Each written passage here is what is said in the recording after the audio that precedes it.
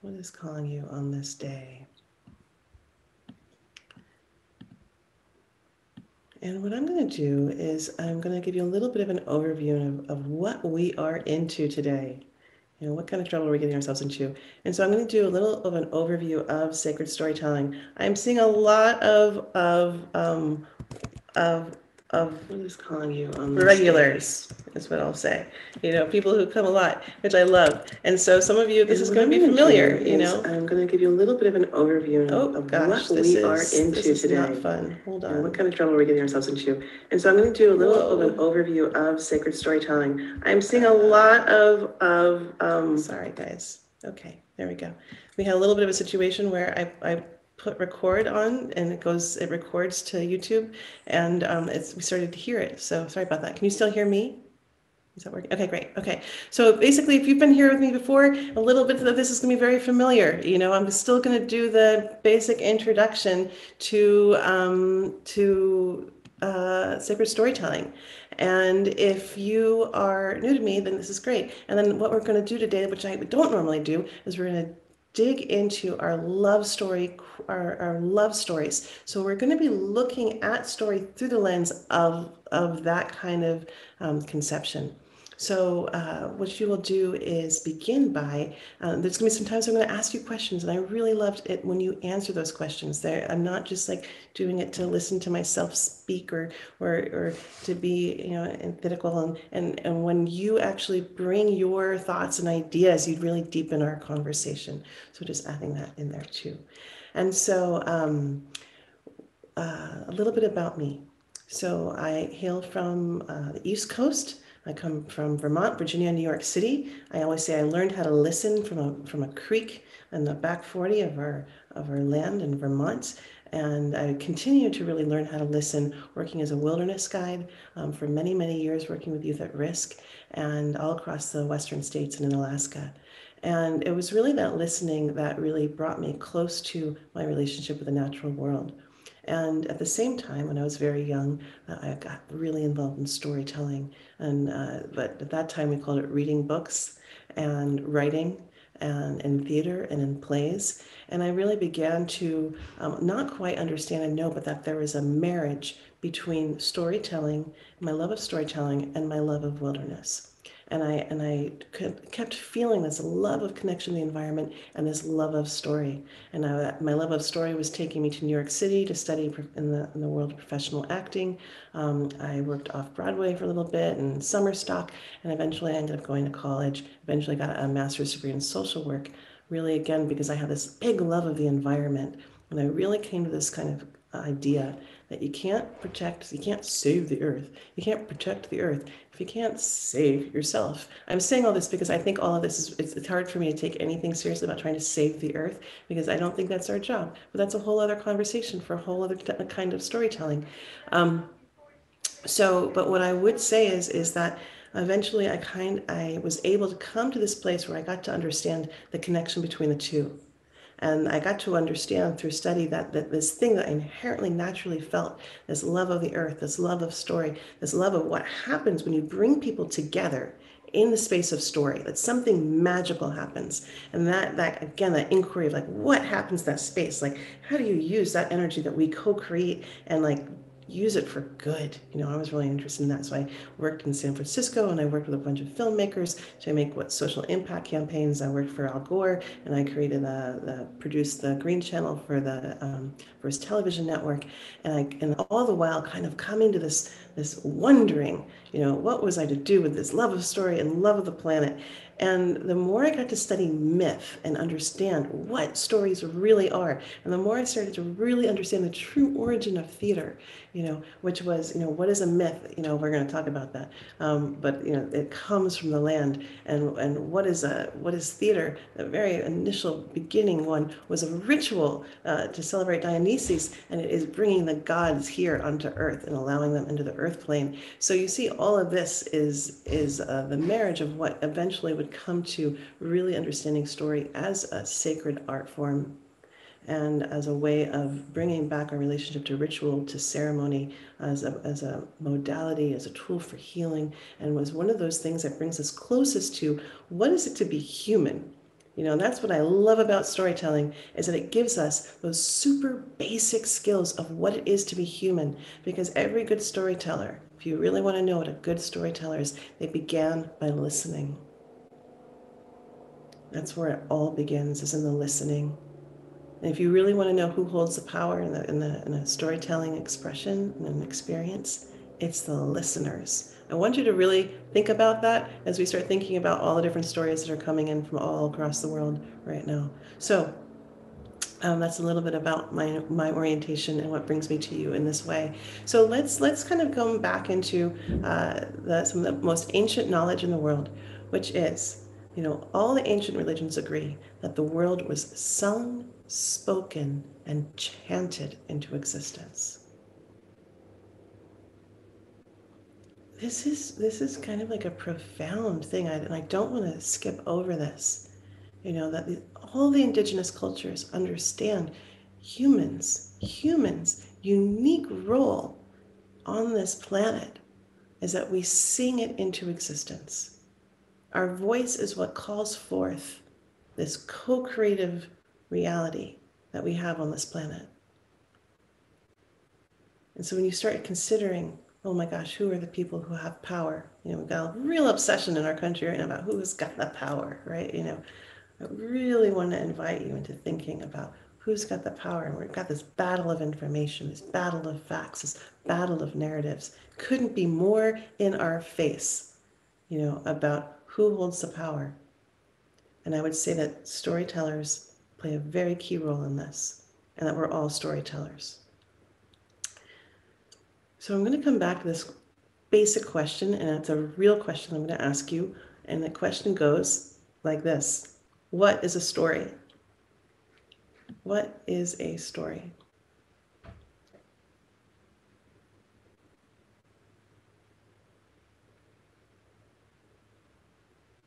And you can just raise your hand or take yourself off mute and answer.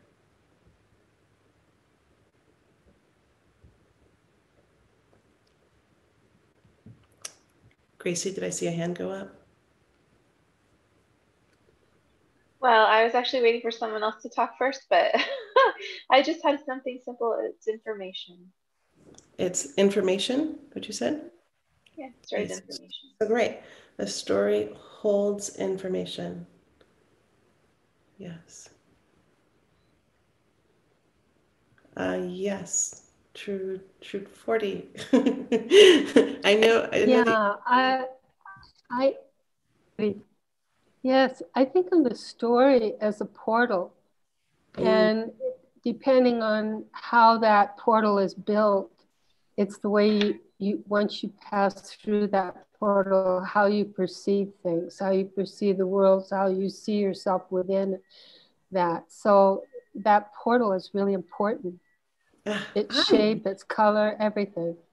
I love that expression. I have never used that word, but I'm gonna play with this. So, you know, Yeah. um, Gracie spoke to, well, it holds information, right? What do we know about the old storytellers? They would travel, indigenous cultures, the storytellers would travel from village to village. They were the history keepers, they were the memory keepers. There are certain stories that were told once a year, and I wish I could remember which tribe it was in South America. And every year they would tell that story verbatim, word for word. And if the storyteller missed a word out of place, he would have to stop and start over again. This was like a 6-hour story. Okay, so right, they are carrying forth our information, and there's something really powerful and potent to remember about these old storytellers is that they're the record keepers, and there was a relationship to memory. In the oral stories, there's a relationship to memory that we no longer have. Something happens the moment we start to write down a story, the moment we record a story. you know so right, and now we're hearing this idea of like, oh wait, a story is a portal.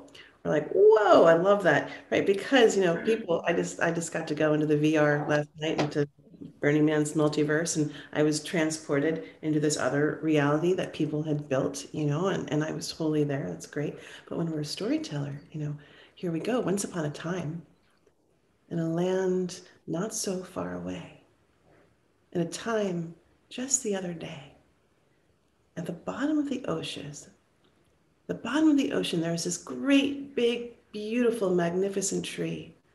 She is so generous with her stature and with the amount of leaves that are shimmering in that water. And her leaves shimmer with a bit of gold. How many of you were able to see that image? Okay, so we just transported ourselves. We reality bend, we time traveled, we location traveled, we did all these things, and we did it through this transmission process, right? And there's a whole class just on that. You'll notice something. I'm gonna pinpoint this as a technique for you, just to kind of because I know that I've got a lot of alum in the room, so I'm just gonna give a little bit of an advanced class for you guys. Is that I would say there are many approaches to storytelling, but for the purpose of this moment, I'm going to say there's two approaches where some people have the technique of I'm going to go into extreme great detail and I'm going to draw the coloring book for you. And then I'm going to color it in for you. And that's a style and technique of story. I'm going to give you all the details. Okay, what I did was another style of storytelling, and it's more of a transmission where I actually see the tree inside of me. I actually feel it in my being, and it comes through this expression. I didn't tell you what kind of tree it was. I didn't tell you how many feet it was. I didn't tell you what kind of leaves it was. But some of you, it's all like creating an image. Okay, so to me, I like this approach to storytelling for a couple of different reasons. And one of them is I feel like it's a little bit more generous to your listener, and it gives them the capacity and the need to build their own imagination muscles. And I feel like this is a gift that we can give to people. Do we help people build their imagination, or do we help them be really lazy and do all the work for them? So these are the kinds of choices that you get to make every day when you are beginning to talk story. Another example of this is, I could tell you about the most beautiful woman who just walked in the door. I mean, she's something. I mean, when she walks in the door, all the heads the voices go quiet. The eyes wander. You know what I mean. If I had told you what that woman looked like, I would have had a form of colonizing your imagination and defining what beauty looks like. Right? A lot of us live in cultures where I've been, part of that. But if I just give you the expression of what it feels like to me to be around that kind of beauty, what happens for you? What do you experience? What do you imagine? What comes alive in you?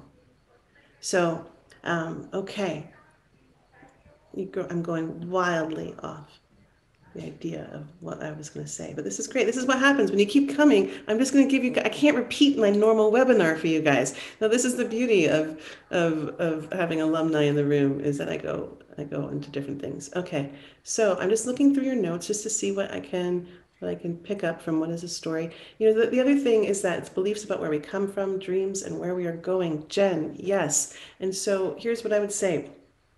What we understand is that, and as we approach ourselves as humans, and what we do is that we will often do this thing of referring to our bodies, referring to our bodies in relationship to the latest technology. So here we are in the era of computers, and so I'm going to use that line of thought and say, okay, so a story is an operating system. This is a very unpoetic expression. And it's an operating system where we learn our beliefs, our values, and what we believe is possible. Okay, so now think about all the television programming that you grew up around. What was the programming that you received from your families? What are the stories that you learned about all of those other people? What were you told to expect from life? What were you told what role you were supposed to play? And we got this through our families, through our television, through our fairy tales, you know. So gosh, now we're getting into it like, oh, now let's think about, oh, well, what were the love stories? You know, how many of us, how many of us really did get the Walt Disney expectation or fairy tale version of what we were to expect from love? I totally got it, you know. And so it's like, what does it take to break out of that story? Well, then you might go even go so far back as to say, well, wait, what was that story here to serve? Who wrote that story and why? Okay, so now we're starting to kind of come to this idea that stories have a life in them. So now let's go into that other question of what is a sacred story? What is a sacred story?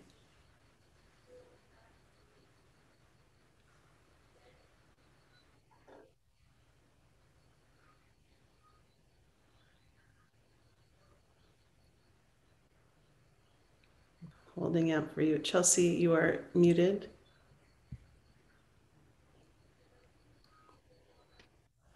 Hello. Hi. Hi.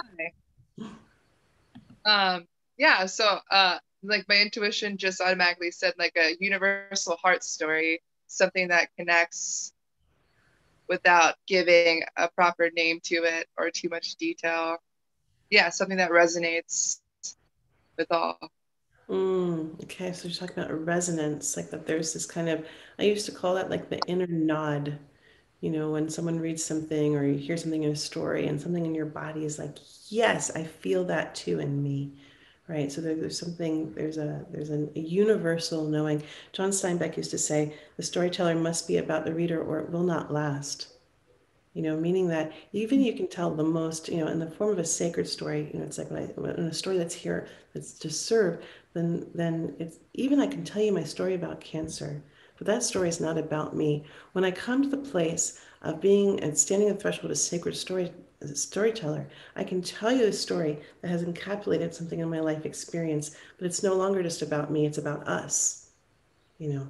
And that's what, that to me is the distinction between what is a sacred story, that there's something in its inherent value where it's a gift, it's about us, there's something in it that it's doing that is connecting us. Laura is saying that a story that details the transformation and alchemy that occurs from a life experience, right? And so look at that. She just kind of made a little arc for us, right? She said it's not just about this one thing that happened that kind of sucked. You know, here I had this really traumatic experience, and I'm going to tell you about that. Okay, but she's making a distinction between a sacred story speaks to maybe something that happened, and then there's a transformation, so we change our role. We're no longer in the same role that we were when before that happened. We've been changed by it. We've literally changed form. And now she goes so far as to say, and then there's alchemy, right? And so we're taking the gifts, we're taking the medicine, all those things that happened, and we're integrating them. And now all of a sudden we have a gift to give. So perhaps you had a really traumatic experience, but you weren't that person that it happened to. And sometimes in the course of telling it, then there's a healing that happens for you. There's a gift that happens for others. And that's kind of happens in that arc. And again, it becomes not just about me, my experience, witness me, tell me, you know, there's a place for that. I really want to honor that. And something at the beginning, there's a moment when you come together and you do need to ask to be witnessed. It does need to be heard just as it was. And then there's that moment when you might decide to make it into a gift to give to others, where you start to share your wisdom. And that, to me, is the distinction between now it starts to come into that place of becoming a sacred story. Um, Anyone else want to take one last gander? What is a sacred story? To me, I also understand that a sacred story, it has a life force in it. It has, we're using that word sacred, right? So it has, well, let's say it's the divine, like I honor the life force that lives in it, you know. So there's a setup as soon as I call something sacred, because as soon as we do that, through the inherent use of the language, we've inherently said that something else isn't sacred. What makes that mountain a sacred mountain and the one right next to it not a sacred mountain, right? Like what? That doesn't make sense, you know. And yet we need to call on this language, because what does that language bring us to? It says, I see the life force. Not only do I see the life force, I honor and have reverence for the life force and respect for the life force in you. Okay, so that's when we're, a lot of times when we're invoking that through that language of sacred, that's what we're calling back, this practice, remembering this way of what it is to be land-based people who understand that all things have life. Okay, so now we're saying, oh, okay, a sacred story. Oh, wait, you mean there's a life inside of a story, and that it has a life force all of its own, and that it has perhaps it's even its own, it's in service of something, and maybe even has its own will. What is it to come into relationship and reverence and respect for a sacred story where you can come and approach in such a way where you are so humble as to allow it to reveal itself to you rather than express or impose your ego on it with your decided imposition of the point that you're going to make, and you're going to enslave that story to do so. I would say that we are living in a time when, once upon a time, documentaries were true witnessing of how life was going, and that form we deserve a different name. And I love what's happened in terms of making films with a real desire to make to send a specific message, but let us not confuse that with what a sacred story is, and the distinction between allowing a story to reveal itself to you and using a story to manipulate and to make your own point. So, and I'm not bashing documentary filmmakers, just so you know. I praise and hail and love that form. So, okay, so if we also look at, so you're like, okay, so that's nice. We've got a sacred story that sounds, kind of sweet and precious. What's on the opposite side of a sacred story? And I would say that's a zombie story. So a zombie story is a story that is not here in service of life. So sacred story, the last distinction I would say, it is a story that is in service of life thriving. So it's like it supports life thriving. A zombie story would not be that. So now start thinking. You can think in two ways. Think about all the television shows or the latest movie that you watched, and when you walked away from it, did you feel enlivened? Did you feel inspired? Did you feel like you're ready to go kick ass and take some numbers? Or did you feel like you wish that all humans left the planet? Or completely depressed and frightened about the state of the world or the future?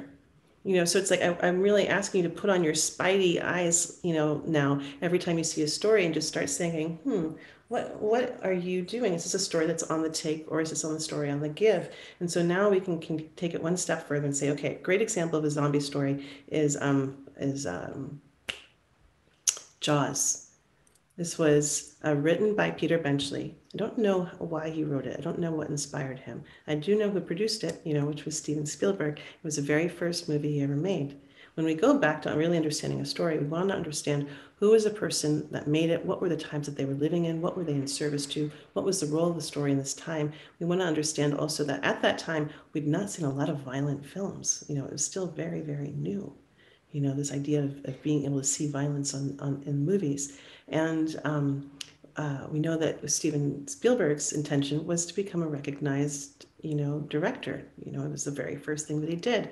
What do we know but that movie took place out on the open ocean, the very first movie to ever be filmed out in the open ocean? What do we understand about the language of symbols, whether or not you consciously speak the oldest language of humans, which is symbols? You speak it. And so what is the ocean but our consciousness? So now we take this movie, we place it out in the ocean, which, here we are still, let us say, a little naive in how we're receiving television and movies and stories. There's no numbing out yet. It's all still so new. Think about when that movie came out.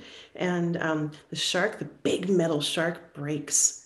And so the producers are brilliant, and they're working on the fly, and they just decide to show little parts of it. So now the viewer is no longer seeing some fake metal shark, right? That they can disassociate from. Now they're just seeing symbols of it. Okay, now the shark. Now we're back into that, and the shark becomes the symbol of the fear of death. Oldest story on the planet is about the fear of death and the fear of the unknown. That movie single-handedly became responsible for a great acceptance and great fear of an animal that is not that dangerous. I think they say more coconuts kill people each year than sharks, and a massive kill-off. And when Peter Benchley, the creator of that story, realized the consequences of the story that he'd brought forward, he spent the rest of his life protecting the ocean and doing his best to undo that damage. So I say this as a cautionary tale because I don't think that there's a bunch of people out there consciously making zombie stories. But I think that this is a time when we have an opportunity to come alive into what does it mean to be a conscious creator in these times of great change. So I want to give you an opportunity to Jen's saying there's the real story, Peter's story. I want to know more about that. I want to give you an opportunity to play with creating your own story, your own love story. So do you guys want to play with that today? You do I have a little game with that, or do you want to keep? I can continue with my normal class, or we can go into an exercise of you getting to write your own stories. Who wants to continue hearing me talk about story, and who wants to create their own story? I'm seeing a little bit more hands on their own story. Great, 2 hands up wins. Okay, so I want to give you an opportunity to really consider your love story. This is going to be a fun game that we're going to play, and we're going to start engaging with your mythic imagination. So what is our mythic imagination? So Michael Meade says that behind this dimension is the mythic dimension. So here we're just by engaging this very thought, we're going to play at a certain perspective on the world. The Hopis say that there's 7 different Earths. There's a lot of different perspective, that there's many different dimensions, many different realities happening at once, and there are pieces of us living in all those dimensions.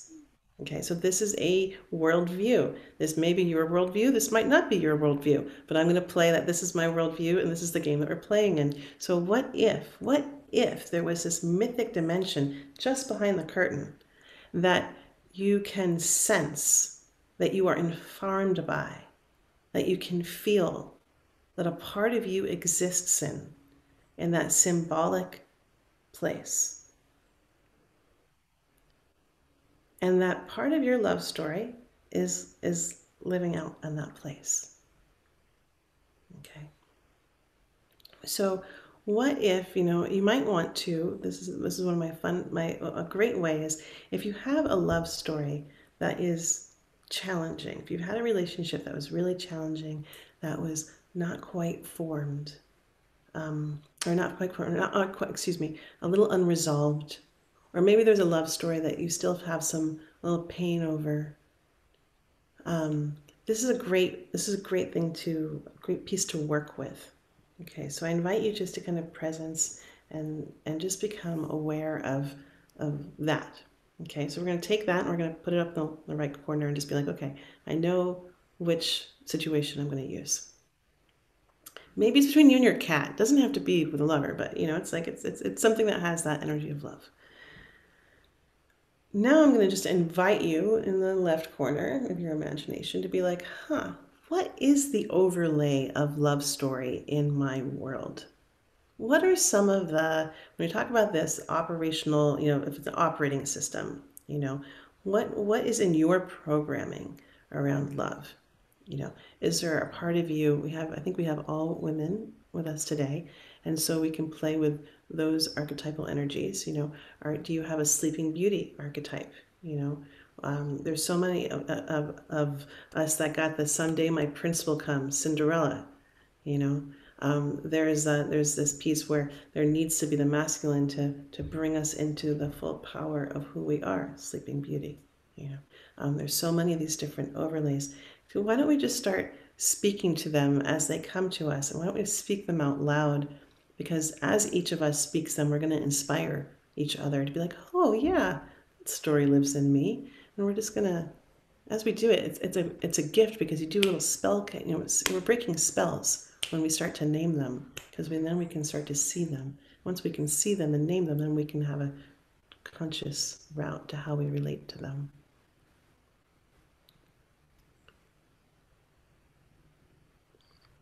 Anyone feeling bold in naming? Yes. Julie? The little mermaid who trades her voice for love. Yeah. Okay. Thank you. So what I was thinking about is I watched Mulan last week, and And I was thinking about like I guess the archetype who it's like a hero's journey, right? So you have a character and she's doing what she's not supposed to. But then, it turns out that she's actually following her heart's journey, and she's becoming kind of her own warrior of her heart. And then that changes everyone around her just by following her own heart space. Thank you. Thank you. Thank you.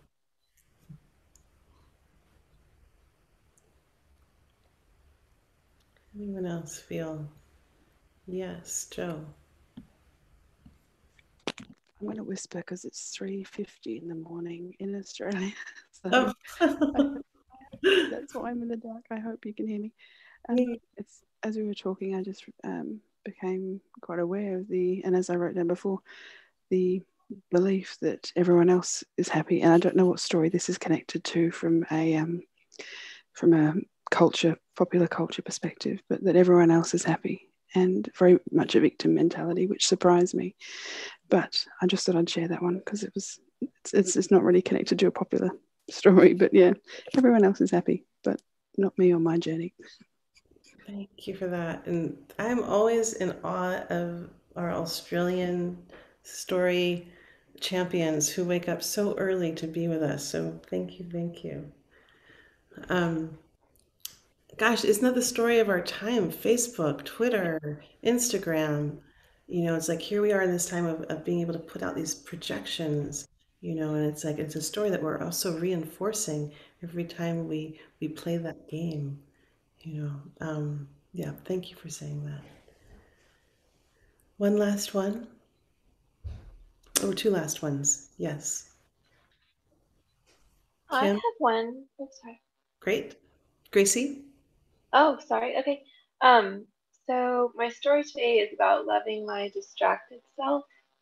And I think I'm putting down the story that some traits are lovable and others are, and wanting to hear from the mythic about how that kind of duality really blocks authenticity in the life force. You broke up a little bit, so I didn't get to hear everything, but what I heard you say was that I heard you speak about duality and that some traits are lovable, and I'm assuming, because that's when your voice started, that some aren't. Am I catching the drift of what you were speaking to? Yeah, I've been in the story that some traits are lovable and some aren't, and that duality, I've been noticing how that kind of duality blocks me from being authentic, even inside of myself. Great. A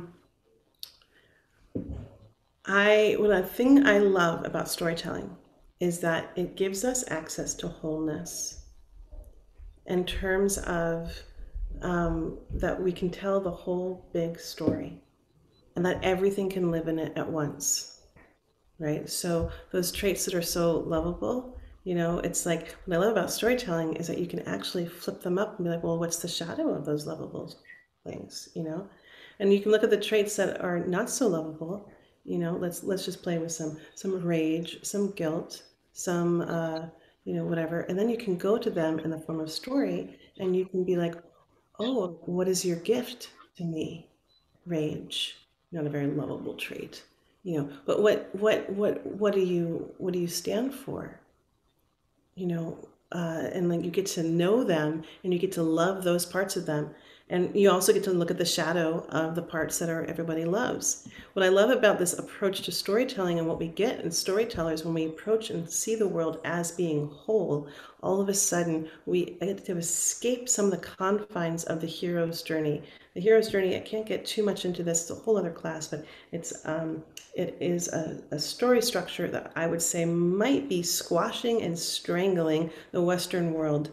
In Eastern cultures, they understand the hero's archetype. It's a dangerous archetype. You don't really want a hero in the room. They're narcissists. They're dangerous. You know, we in this culture are like, oh, the hero, and we celebrate them, we put them up on pedestals, and no wonder we can understand that so many people are literally, I think, I don't know the stats, but, you know, when they say that leaders of a lot of the big corporations are like pathological sociologists, or psychopaths, you know, like, you know, like when you actually look at the DSM-4. So it's like, but of course, we live in a society that idolizes that archetypal energy. So what is it to say? But when we look at the wholeness of things and we say, okay, how can we accept the good and the bad, the light and the dark? You know, that's such an explain. Like, well, here we are in this weird times, right? When we say, oh, we're living in dark times, as if this is a negative thing. And then what does that say to the people who have dark skin?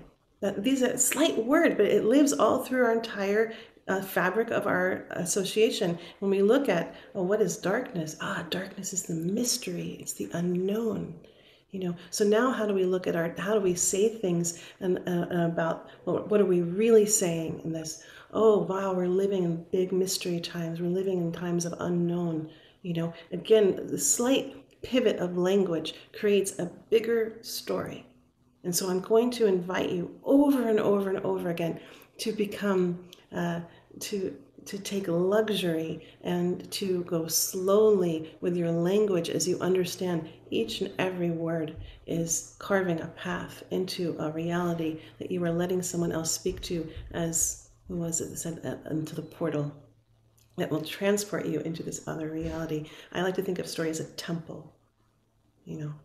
So what temple are you building for people to come into?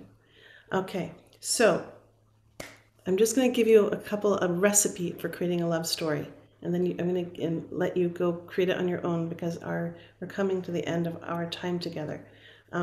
So what I like to do in these moments is that if you take what I wanted to do is just let you have that information of these overlays of stories, right? So we can say, okay, I can name you, I can see you, I can release you. Okay, we're breaking that spell, and now we're going into the mythic dimension where we can see things with a different lens, with a different perspective. We're looking at the wholeness. We're looking at the symbolic energy of things.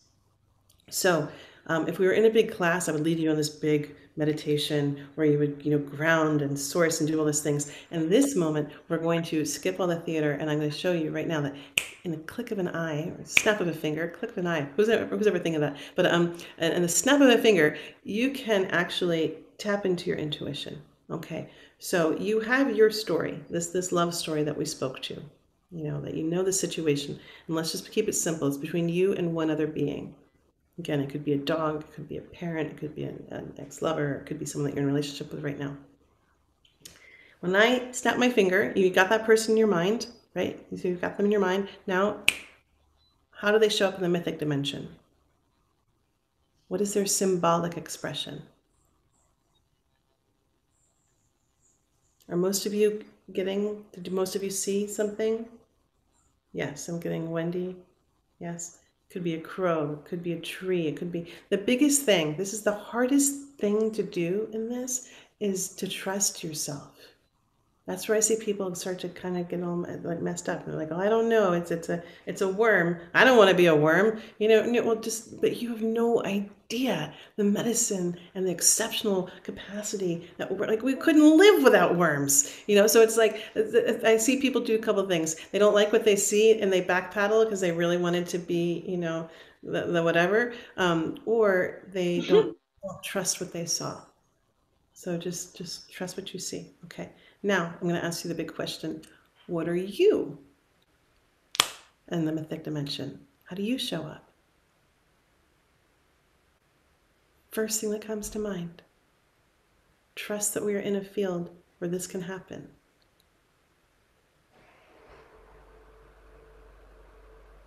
Everybody got it? So now we're going to say, what landscape does your relationship take place on? Okay, so we're talking ocean, maybe it's the forest, maybe it's the kitchen. Okay, you ready? What landscape does your story take place on?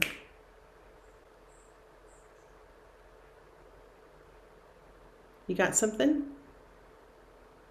You're probably looking at a list of things. You know, it could be worm, sunflower, and ocean. and you're like, I got nothing here. This is the weirdest thing ever. This makes no sense. Okay, and so what you would do now is you would respect that you have called towards you a sacred story, a story that is going to inform and reveal itself to you. You are actually in this luxurious place of having the day off. You got to break from the story. You know, that story that you've said over and over and over again. This is not that story, so you get the day off. You don't have to tell it again. You're not forcing that story into the mythic dimension. You're allowing the mythic dimension to reveal itself to you and expose how it has been impacting the story that you're experiencing in this reality. Okay, so one of my favorite examples of someone who did this was a woman who was in a real situation with her brother, and they just could not come into alignment, and there was no peace in that relationship, and she didn't respect the way that he was living his life. And when she did this, he came up as a black crow, as this essence of magic. And in their story, he revealed who he was and how he was living. And when she came out of that story, she had a new way of experiencing and understanding him in the world and how he made sense in that dimension. And something to her helped her understand how and why he showed up in this dimension as he did. And it allowed her to open up to him in a different way. So I don't know what's going to happen to you for your story. It might be something very different. Definitely will be something very different. But I tell that to you in the sense that I won't get to be here for the full unfolding of your story. I just wanted to give you a couple of tools to say, okay, now your job is to write your way into this humble place of deep listening with that story and allow it to reveal itself to you. No story is complete until it's told.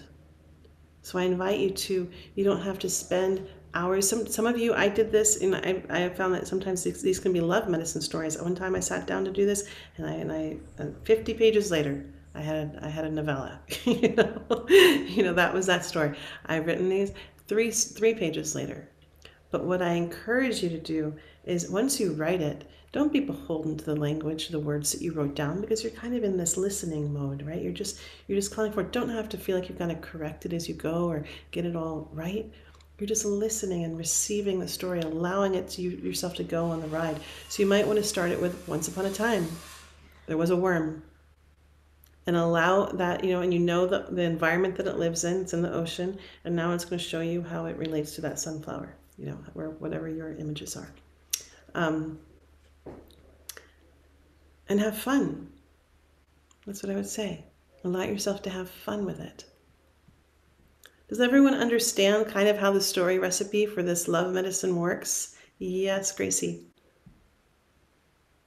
Well, I have a question. I didn't hear what the first question that you asked that got you to the worm, because the audio was corrupted. Okay.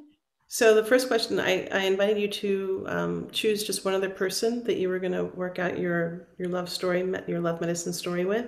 And so that one other person was the first prompt. Thank you. I see another hand go up. Great. Okay.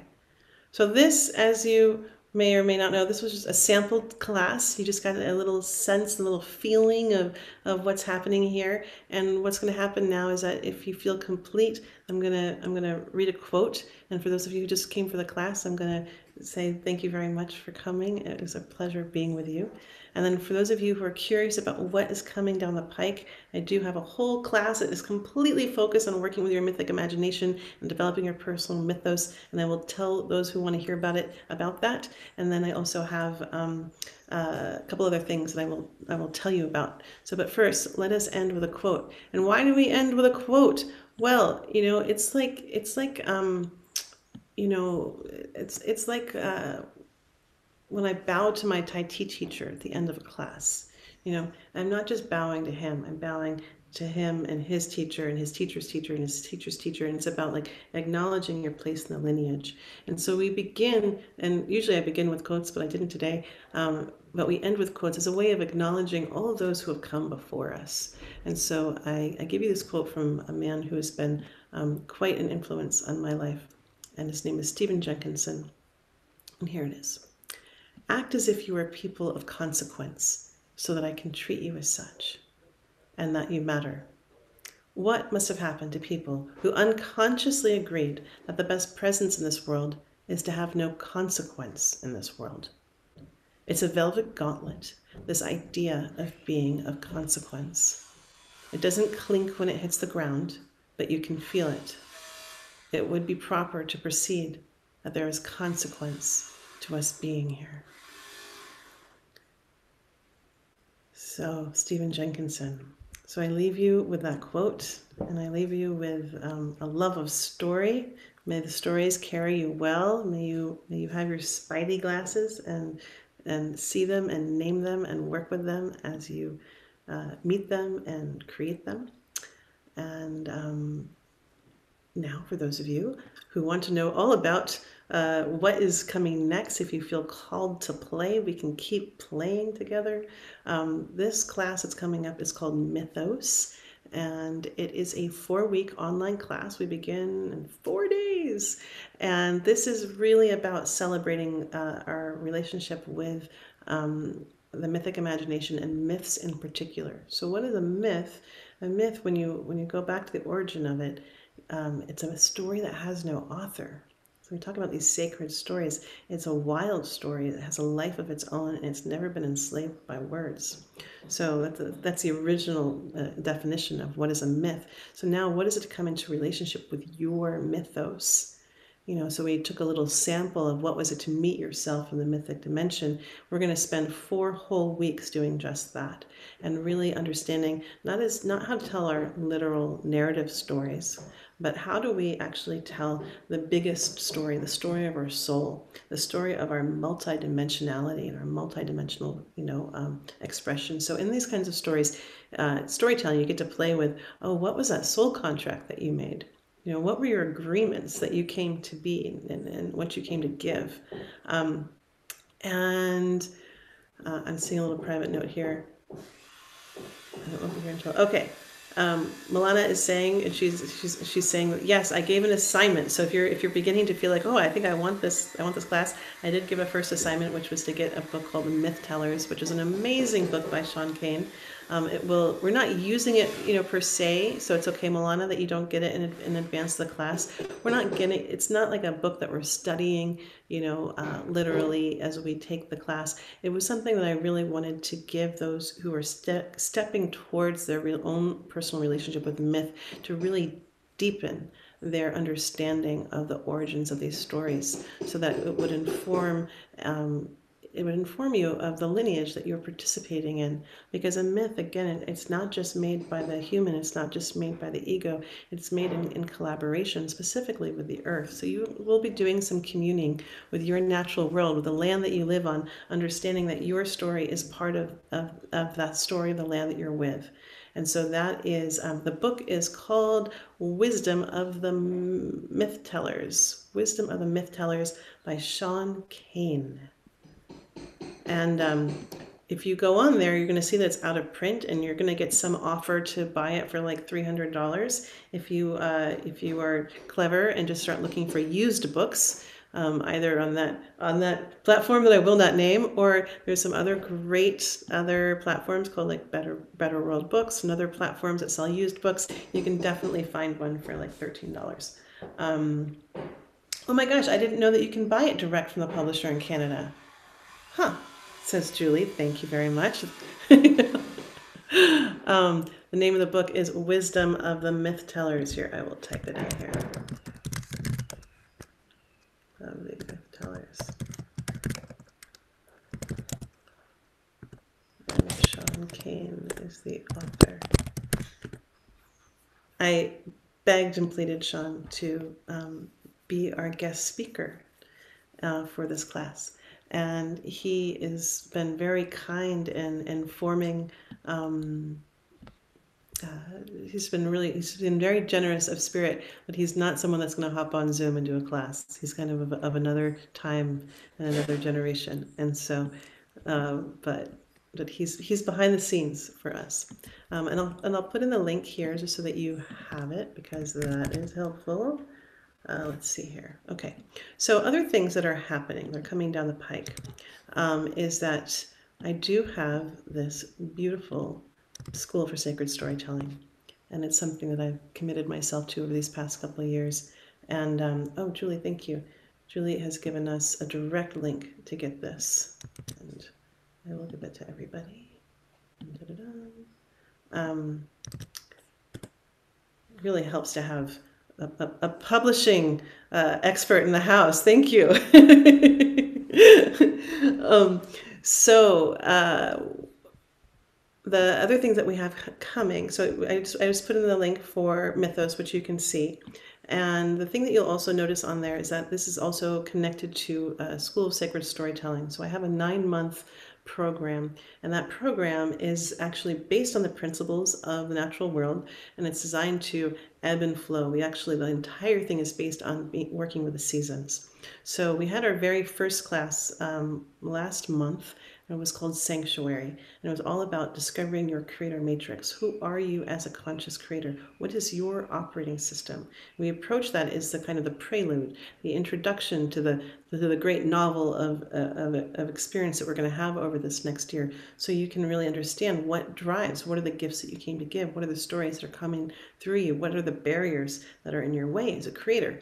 So, and it's really designed to literally clean house, because that entire class, amazingly enough, is actually based on creating a sanctuary in your personal home. So again, sacred story, who are you? How do you become the tender of a sacred temple space? And what kind of space do you create in your body and your beingness as one who delivers those kinds of stories, along with your personal space?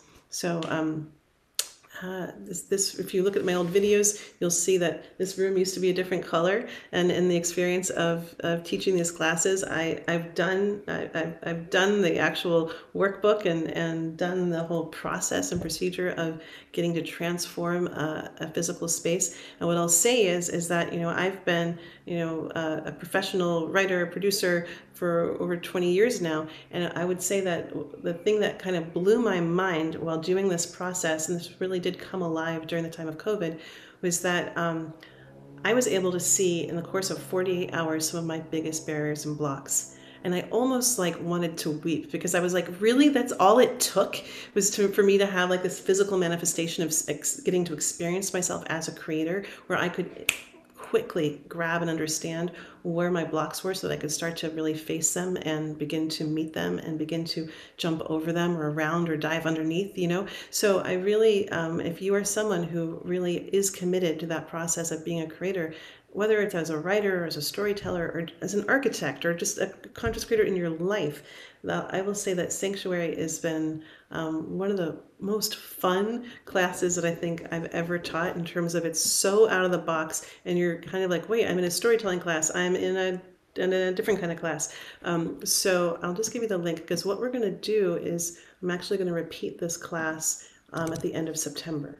So if you're feeling the call towards Mythos, there is an opportunity to sign up for that introductory class of Sanctuary at the same time, and you get a reduced price, because why not? And then for those who were part of the original Sanctuary and Mythos and want to continue, the following program continues. And so the next Sanctuary, we're dealing with power and purpose. And so again, the Sanctuaries segments are 6 weeks long, and we'll have 3 of them over the course of the year, and each one has a different topic.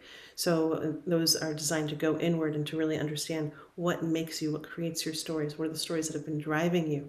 And then you come out so that you understand that piece, so that you can tell the story. And so after those 6 weeks Sanctuary segments, there are 4-week skill building story segments. So there's a teaching story, wisdom story. You can see it. It's all there. There's links to it on the website. So if you're intrigued and you're like, wow, I want to be part of the whole school program, the early bird rate for the whole year is ends tomorrow on the 5th.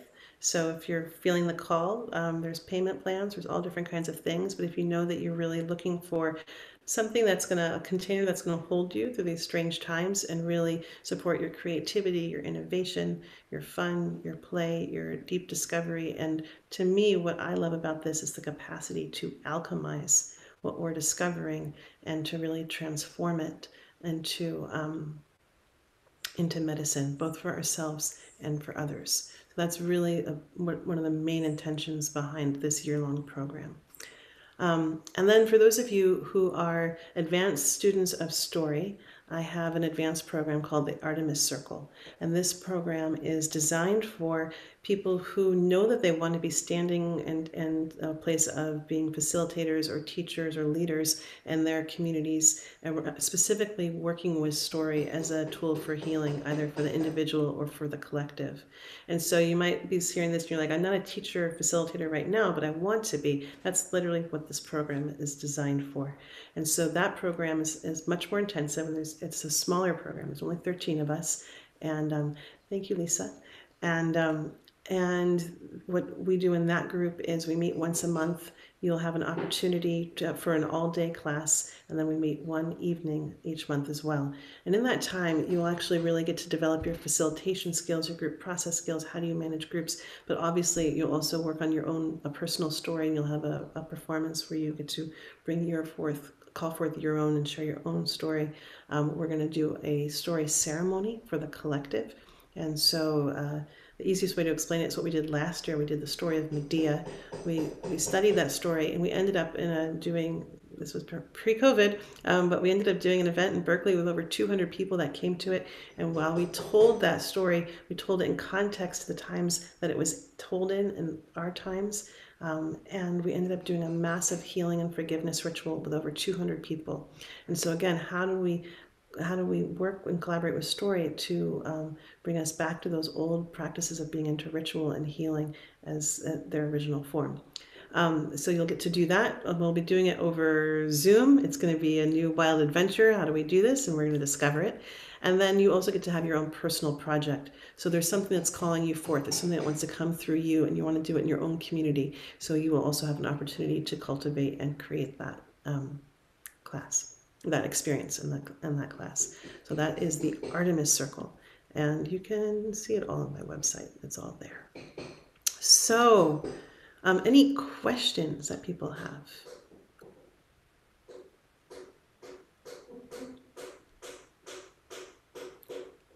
I'm seeing Chelsea moving towards her computer. I don't know if that's a question coming towards. No, okay. Any questions? I Yeah. just wanted to just say I'm so happy that I took the space to be here today. You are just so wonderful. Thank you so much. Thank you. Thank you. Thanks for bringing everything that you brought today. Thank you. Laura and Wendy? Yeah, so wait, did I unmute? Yeah. From a practical perspective, why my video is off is just chasing after Yes. a baby who's running around and feeding. Yeah. Just in terms of participation and like I'm with her and then I work like at 4 to 7. Are they live? Are they recorded? Would it be okay if I had her with me? Mm-hmm. Yes. So all the classes are live. I always say, like, participate live. It's so much more fun. It's just easier and more fun and more engaging, and then you get to have that live interaction. All the classes are recorded, so if you can't make a live class or if you miss a section you have to go, you can always watch them, and you have permanent access to all the recordings. So that's just yours. And then can she come? Absolutely. Like we've got a lot of moms that have little ones that come in and visit. What I say is that when we're in video space, I ask for it, and you actually did it, which I really appreciate, is that if there's a lot of motion, if there's a lot of movement, I ask people to turn off the videos so that we can all focus. But if she's just there and you guys are there, then yes, that all works. Okay, thank you. And I'm putting mute because she's making noise.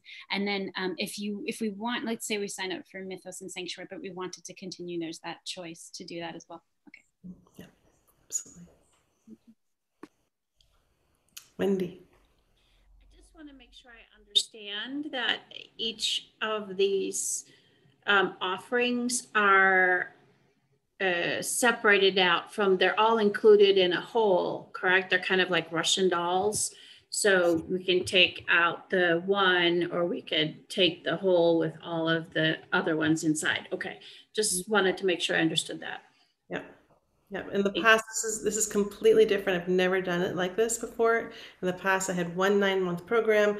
We had all of our guest speakers. You had to sign up for the whole thing. You couldn't get access to anything unless you were in all of it. This is a different time. You know, it's like it's just different. So I made shorter segments so that people could have a much more intensive, focused experience. And then our guest speakers, sometimes you might see a series and you're like, I just want the guest speakers, but I'm not necessarily have the capacity or interest in the class. Sometimes you can just actually get the speaker series. Not all the speaker series are announced yet, but I'll tell you this year's speakers are going to be very epic. I'm so crazy excited about them. And they come with your tuition for the classes. So if you don't get the class, but you're like, oh, I want the speakers, you'll start seeing it if you're looking at my newsletters. You can just do that. And for those of you who I don't know and aren't familiar as yet, maybe again sometime soon. Nice to see your face, Carly. Okay, have a lovely day. And go work with your love medicine stories and tell us how they go. You can always come to the Story Sanctuary, and if you feel inclined to share them there, that's on Facebook, and it's a friendly place where people are warm and considerate to the realm of story. So a good place to share. Okay, take good care.